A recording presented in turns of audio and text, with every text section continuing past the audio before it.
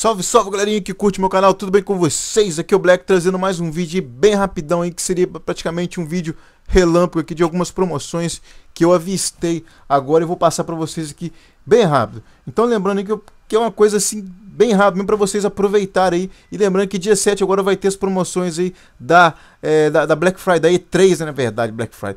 As promoções da E3, cara, vai ter muita coisa bacana, beleza? Então a gente vai separar para vocês aí também depois, no outro dia, depois que sair com calma, eu vou separar os títulos que mais valem a pena e os títulos que estão em desconto em outras lives. E pensando nisso, eu já vou separar também aqui alguns gift card em dólar, caso você queira já garantir o seu, porque o dólar também tá subindo de preço aí, né, mano? Então provavelmente possa ter alguma diferença mais pra frente, cara. Eu já comprei gift card em dólar a R$ 37,90. Hoje em dia não tá muito diferente não, mas você encontra mais ou menos R$40. Então vamos lá.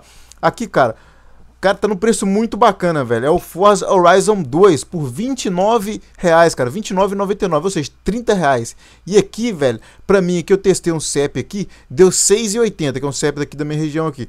Deu R$6,80 de frete, ou seja, cara, tá muito bom o preço dele com o valor do frete. E lembrando que também, dependendo da sua região, você pode até retirar de graça na loja. Então você pode pagar os R$30 e se ele estiver disponível na região da loja onde você mora, você pode retirar na loja também no Magazine Luiza. O link vai estar na descrição. E aqui no Submarino, cara, uma dica também do Helder Batista, que é o The Witcher 3 aqui por R$ 59,99, ou seja, R$60 a versão completa do The Witcher 3. Esse jogo provavelmente ele deve estar nessa promoção de agora, mas dificilmente ele vai chegar nesse valor. Ele vai chegar mais ou menos R$ 79,00, 71, 72, se eu não me engano, é o valor que ele fica nas promoções.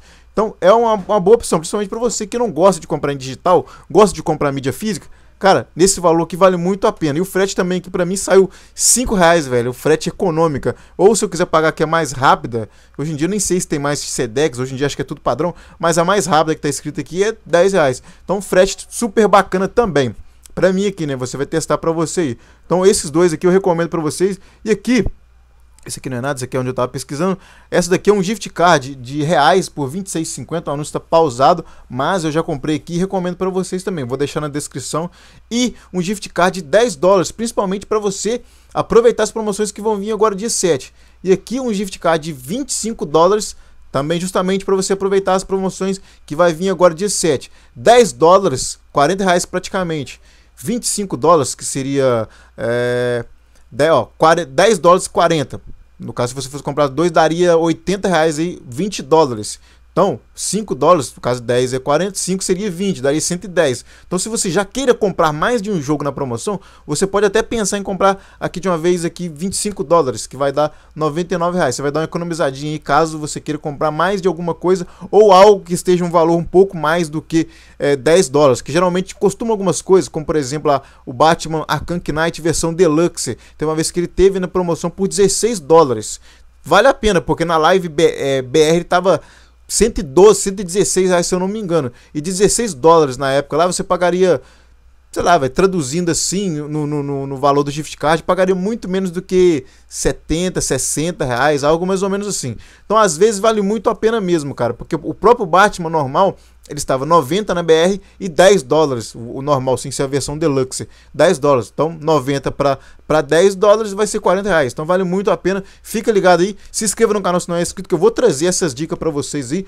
Tem vídeo no canal de como comprar na live americana. Se tiver mais dúvidas, eu faço mais um esclarecimento de como comprar na live americana, que é muito simples. A única coisa que você tem que ter é ter um endereço americano. Você vai pesquisar no Google aí, depois qualquer coisa eu disponibilizo para vocês também.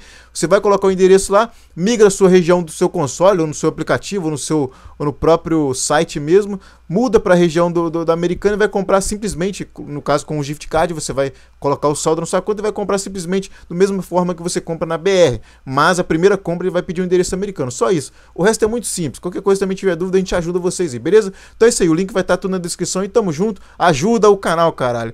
Passa o canal para um amigo, compartilha, deixa o like, deixa um comentário, que o comentário é importante, cara. Que o comentário é o meu feedback para saber se vocês estão curtindo, se vocês estão gostando dos vídeos que eu estou fazendo aí, beleza? Então é isso aí, tamo junto, valeu, é nóis e até a próxima e fui!